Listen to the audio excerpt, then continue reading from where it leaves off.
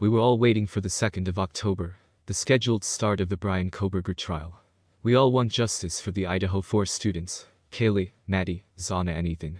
The start of that trial would be the first step to justice. See the evidence, and the jury can make their decision. The family deserves that.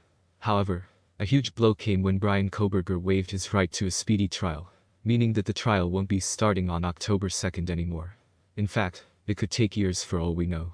It was quite a blow, and I can't imagine how the victims' families are taking this. We recently heard from Kaylee Goncalves' family, who broke their silence after Bryan waived his right to a speedy trial.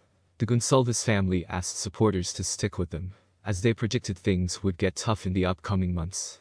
A Facebook post by the Goncalves family reads, "I want to send a huge thank you to everyone that supports us.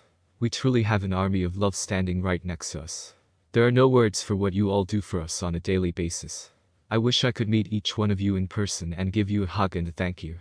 Things are going to get rough. Please stick with us. We need the Goncalves army of love every step of the way. We love you all. God bless." I can't imagine the pain that all 4 families are feeling now, and it's probably mixed with intense frustration as well. Bryan's trial has been indefinitely postponed. No date was set for the future trial, which could be in a matter of months or even years.